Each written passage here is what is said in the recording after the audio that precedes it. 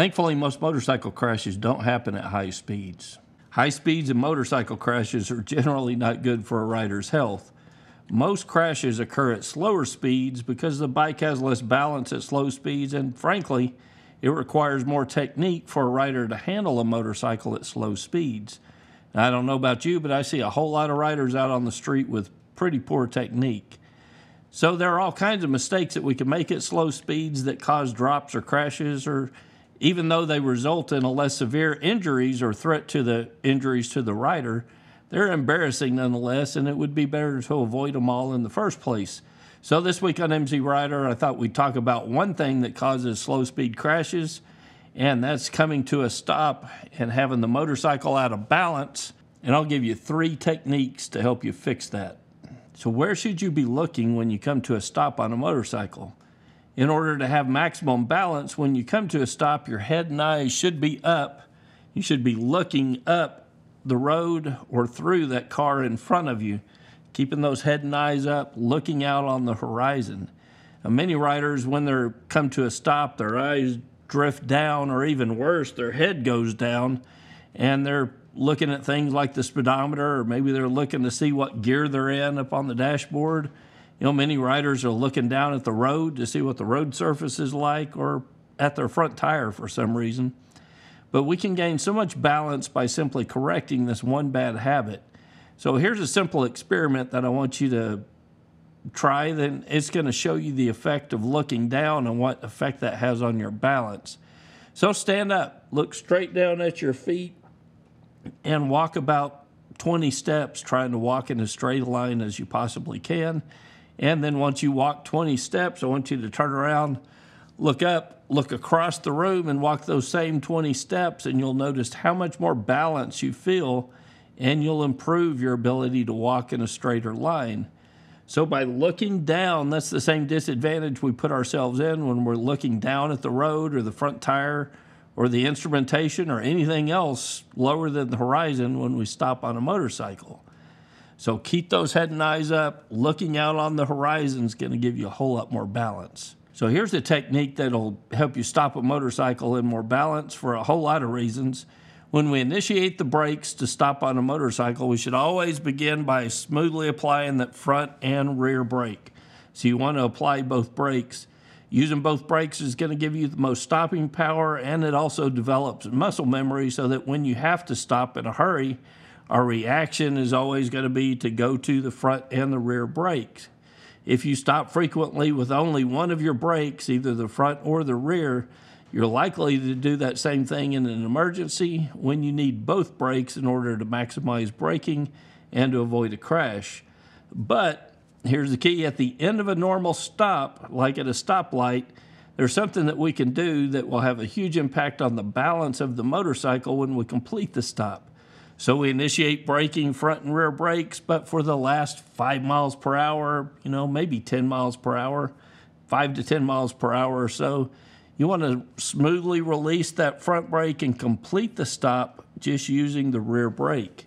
So this one technique will have a huge difference on the balance that the motorcycle is in when you come to your stop, because it takes some of the weight off of the front of the motorcycle, which causes the forks to compress and a rebound at the end of the stop.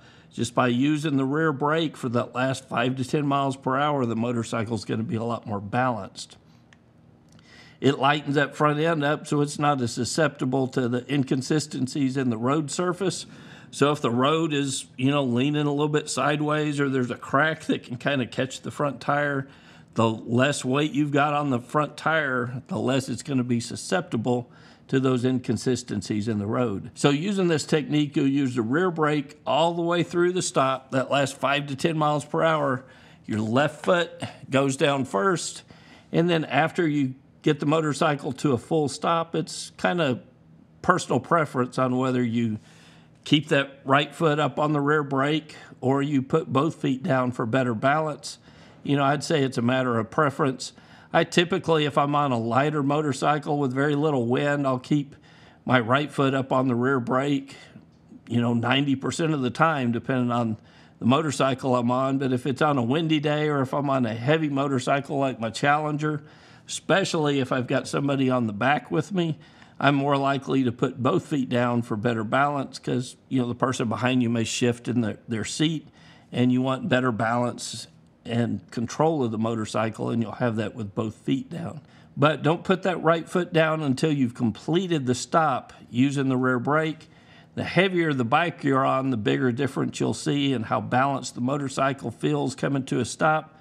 But I feel a huge difference on my 2 lighter motorcycles as well, but especially on the Indian Challenger.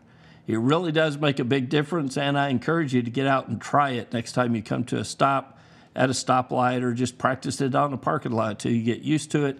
It'll make a huge difference in the balance of the motorcycle when you come to a stop. So this last tip is partially related to the previous one we just talked about, and that's keeping the handlebars straight or square when you come to a stop. You don't want any turn in those handlebars at all, because if there's even a slight amount of turn in the handlebars, that's going to cause the motorcycle to want to fall over in the direction of that turn when the forks rebound on the motorcycle.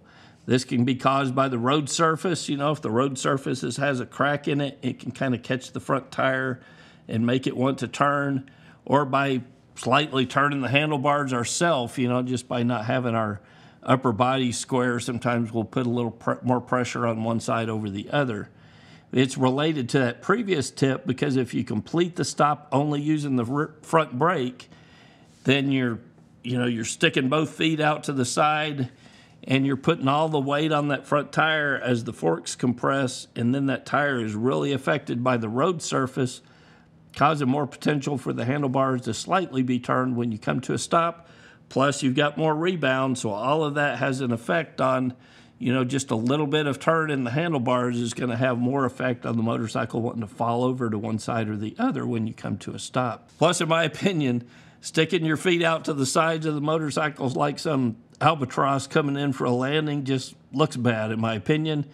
And if the front tire gets out of alignment just a little bit, you may even come in for a landing that looks something more like this. So to recap, when coming to a stop for maximum balance, here are the techniques. Head and eyes up, looking at the horizon, looking down the road. You initiate braking with both brakes and complete the stop using the rear brake. Keep your foot on the rear brake all the way through the stop, putting your left foot down first, and keep those handlebars square at the stop. Remember, no albatross stops. If you apply these 3 techniques, you'll ride and stop in much more balance and control of your motorcycle at stop signs. Till next week, guys, it's Kevin with MC Rider, and I'll see you on the road.